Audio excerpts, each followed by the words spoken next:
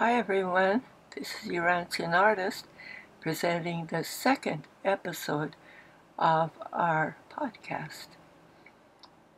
And today's podcast is on the subject of music.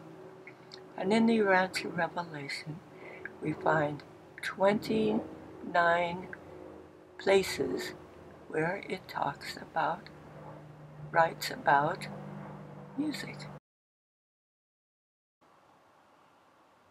To begin, I would like to read one of the special quotes in the Urantia Revelation that talks about music.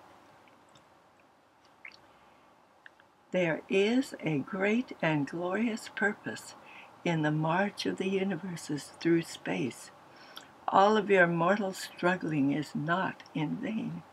We are all part of an immense plan, a gigantic enterprise, and it is the vastness of the undertaking that renders it impossible to see very much of it at any one time and during any one life. We are all a part of an eternal project which the gods are supervising and outworking.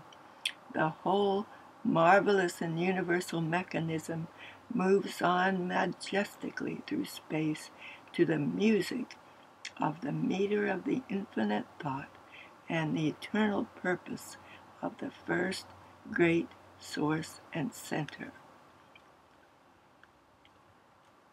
Callie, would you like to Yes, UrantianArtist. Thank you for reading that. It's one of my favorite ones about music. Do you mind if I read the definition of music? Please before do. we continue. Please do. Music. An art of sound and time that expresses ideas and emotions in significant form through the elements of rhythm, melody, harmony, and color. Oh, that's very good. Yes. Go ahead. Thank you. In paper 44, it speaks about music and harmony. Let me read from it. Harmony, the music of the 7 levels of melodious association, is one of the universal code of spirit communication. UrantianArtist, tell me about the significance of music. Well, just what that quote says, it is the communication of, that's the way the gods communicate, is through their thoughts. It's musical. Yes. And I noticed that as we read the Urantia Revelation, some of the authors of the papers, it's very poetic. It is poetic. Yes. 100%. This is what I've been thinking the whole time I'm reading. And it just is almost like music, you know. It's exactly like how music should be, perhaps. Right. You know, I was going with the whole music theme and rhythm and melody. I was reading a little bit further on, even looking towards rhythm, and it was really interesting what it was saying. In paper 56, it says, "Truth is the basis of science and philosophy, presenting the intellectual foundation of religion. Beauty sponsors art, music, and the meaningful rhythms of all human experience." Oh, that is beautifully said. And there's a place, like last time we talked about the voice of Christ Michael when he was immortal. And there is a paragraph, which I'll just read part, that speaks of,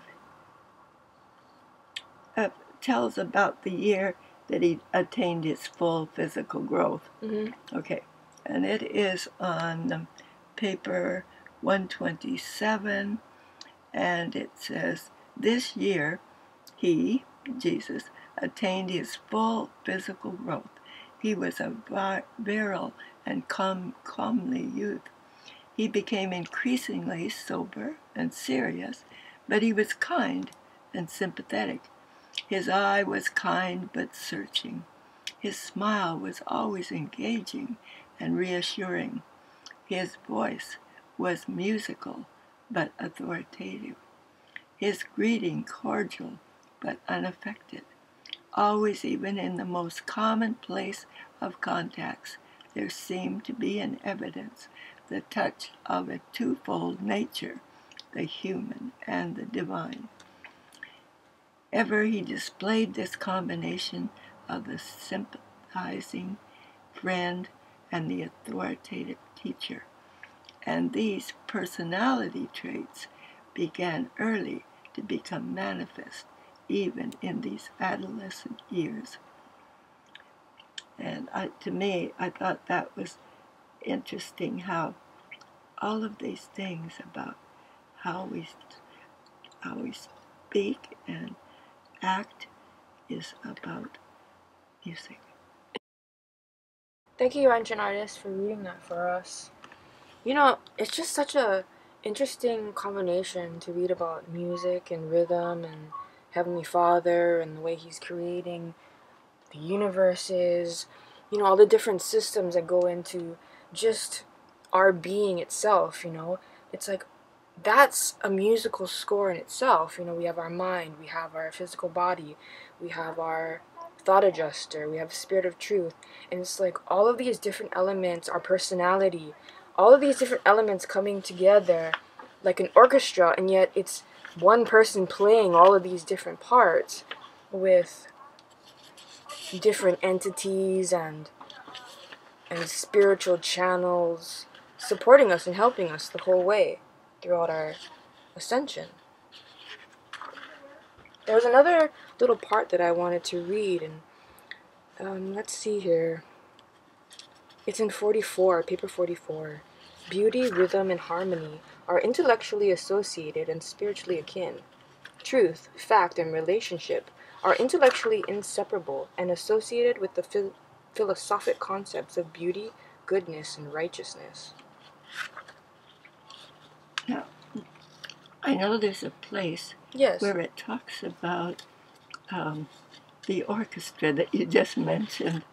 Because it's such an orchestra that's happening, isn't that right? Right. UrantianArtist. Yes. So the question is, because it's about music, because it's about harmony, because it's about rhythm, because Heavenly Father is setting the pace, He's setting the meter, right? That the universe moves to, that Christ Michael works in, that we are trying to now survive here on earth and ascend. It's all in some sort of pattern. And there on paper 48, yes, it says, righteousness strikes the harmony chords of truth, and the melody vibrates throughout the cosmos, even to the recognition of the infinite. That's pretty powerful. Definitely does. You know, reading a little bit more about rhythm, it says here that rhythm can be thought of as how you inhabit the beat. It's what happens when you combine different notes of different durations. In essence, a music's piece, beat, is its unchanging tempo, while the rhythm is a pattern in which a piece's notes flow.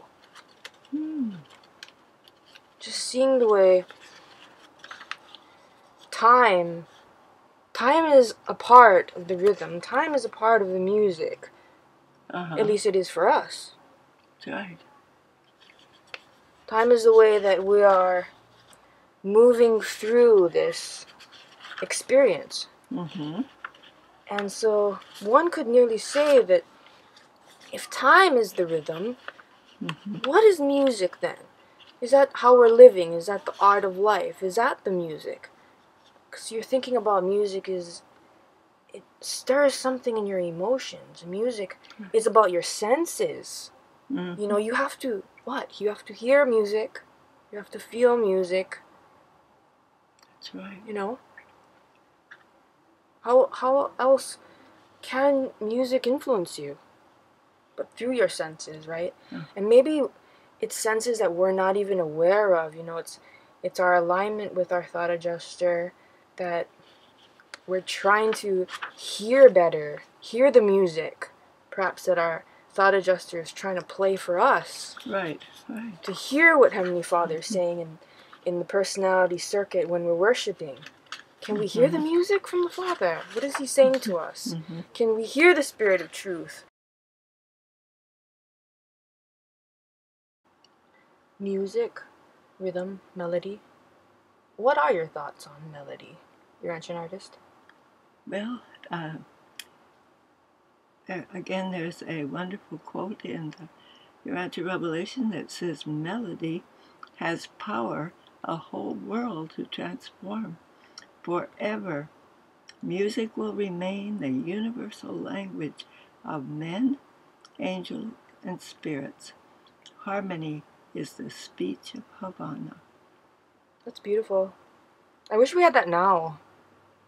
Here's the question, UrantianArtist. Do we have to wait for all this? Well, I don't think we do, because we are meant to begin now on this earth to learn that from Heavenly Father's Spirit within us. And the more we ask to be with Him, the more we dedicate our will to wanting to do His will, which is to help us to grow spiritually and to desire eternal life. And I think He will begin to teach us, and we will respond. I suppose, first of all, we'll be responding to that which is musical. Just like when we read the papers written by, the mighty messenger. Are you talking about poets? Yes. I mean, I love Solitary Messengers, Yes, Universal Censors, definitely Mighty Messengers, 100%. I mean, it's 100% poetry. That's what I've been saying from the beginning. That's what grabbed me so much, is how beautiful it is. Right. And how you can almost sing it. That's I right. mean, singing in my mind when I'm reading it, that's for sure. Just the flow of everything, you know? And I met one of the Urantia students years ago, and he said that when he reads the Revelation, and it's telling about the potential that we have, he said, it just sings, you know. And he used those words, that it sings. And I always remember that. Definitely. I mean, I think one of the key parts, of music is you have to listen, you know? And there's nothing better when something beautiful comes on and you can turn it up. Right. And just let it kind of just envelop you. It's everywhere. It's up, down, it's all around you. Music is in the air. It fills everything. It's like something that fills everything, but you can't see it, but you can hear it and feel it. And when you do hear Heavenly Father's music, when you do hear Christ Michael's music, when you do hear the harmony from your thought adjuster, I mean, honestly, what is more beautiful than that, UrantianArtist? Really, it is so beautiful. And of course, we have the contrasting type of music. Yes. It's very primitive and monotonous. Yes. It kind of creates tension when I hear this. Yes. Even when you're describing it. Yeah. And we've all heard that, those kind of things, because that's I heard it just today. Often the thing that's on the internet, for us to hear. Yes. And it's just not music as our Heavenly Father wants it to be. Here's the music I want to hear. It's like when you're praying, there's a certain kind of music, or when you're aligned, or when you're connected, when you're in Heavenly Father's personality circuit, worshiping. I think there's some sort of, rhythm. It's kind of like when you throw what is it when you throw a pebble into the ocean and it makes all these ripples? Oh, yes. You know? Uh-huh. And that's kind of like how praying is for me, or worshiping, where it's just like you throw one in and it just expands and expands and expands. It just doesn't ever end. You know, as far as you can see, if you have the patience to look, you'll see that ripple continue on. And that just must be the kind of reaction that we're trying to somehow get by hearing the music. And Callie, I remember reading about when Jesus was young, how he just loved music, and he was able to get a harp, and they said that the neighbors and friends would often come to the house to hear him play the harp. And then he also liked vocal music and organized some of the other young men so that they could sing together. And then I have a really good place in when Jesus was on his 2-year mission with Gonid and Gained, and that's in paper 132. And that night, as Gonid listened to the recital of these experiences, that's Father, he said to Jesus good-naturedly, "I propose to make a scholar or a businessman of my son, and now you start out to make a philosopher or a philanthropist of him." And Jesus smilingly replied, "Perhaps we will make him all four. Then can he enjoy a fourfold satisfaction in life, as his ear for the recognition of human melody will be able to recognize 4 tones instead of 1. Then said Gonid, "I perceive that you really are a philosopher. You must write a book for future generations." And Jesus replied, "Please, personally, "Not a book. My mission is to live a life in this generation and for all generations. But he stopped, saying to Gained, "My son, it is time to retire." I think that's really precious. I really love that part. And the whole time that those 3 are all together. Really? Yeah. I just think, like, that I'm that little boy sometimes, you know? That's me, you know? He's like me, you know? And then the other thought I've had is how Jesus is willing to be our tutor. Because I used to think, oh, he was so blessed to have I want Jesus him to be my tutor. And so I thought, all I have to do is ask him, and he'll be my tutor. In other words, through the Spirit of truth, yeah, he can be. And there was one time in my life when I really had a marvelous spiritual experience when I did pray.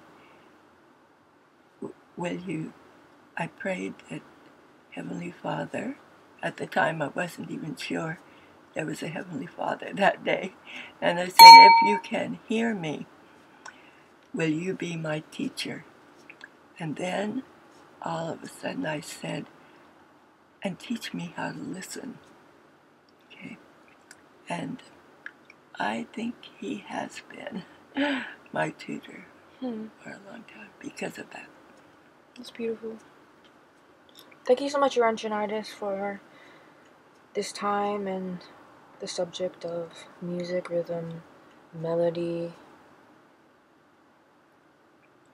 Any closing thoughts as we wrap this? Well, our second episode. Yes. And I would, again, like to thank you for listening to this podcast.